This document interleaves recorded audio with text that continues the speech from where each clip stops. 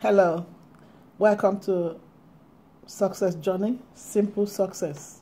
Today I want to talk to you about little idea, big success. Mary Kay Ash, the founder and originator of Mary Kay products, says, a mediocre idea that generates enthusiasm will go further than a great idea that inspires no one. So do not despise that little idea you have. Do not look down on the little idea you have. That little idea of today may be the selling point of tomorrow.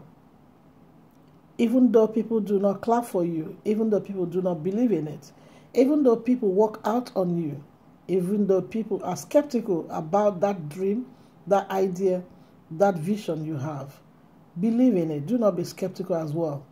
Just be result-oriented. And I want to let you know that to accomplish success means to accomplish a purpose or a goal. It is a place of completeness. That is when you see your vision. It's a time where you see your vision come to pass as you anticipated it. And when you have such dream, you anticipate that people will buy into it. You anticipate that it will be a global phenomenon. You anticipate that it will bring great profit.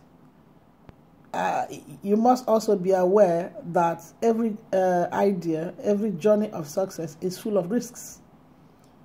But it's achievable. Every dream, every idea is achievable. Friends, family may first point out the risks to you. Or you may experience a lot of risks on your way. Don't be scared. Don't be scared. It is still achievable irrespective of the risks. Some ideas at the initial time are not received with open hands. A lot of ideas are not celebrated. A lot of people reject it. But if you keep at it, keep doing it, do it as something you enjoy and be result-minded. And one day it will bring good results. For example, Facebook, I believe that when the founder had that idea, it looked so minute, it looked so childish. And some friends may not, who believe in big ideas, may have looked down on it or walked out on him, called him names as well. He did not wait for people's approval, but he went ahead with it. Today, see where we are. Facebook is a multi-million project. Walt Disney, as I learned, people didn't believe in it, his idea. Even I believe banks didn't. But today, see where he is. Disney is the in thing, isn't it?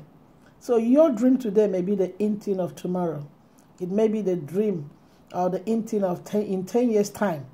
So do not allow that little idea, that little dream, that little vision to die. Keep working at it. Keep working at it. Keep on doing it. Successful people make moves when others are skeptical. When friends are skeptical, when your parents are skeptical about that dream, when it looks so unattainable, do not give up.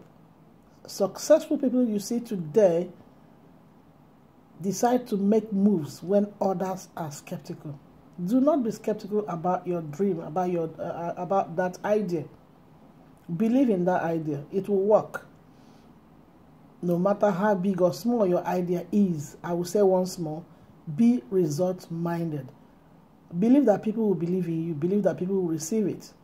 The Bible says, do not despise the days of little beginning. Your days of little beginning may be that idea to cook, to record videos of what you do. It could be the days.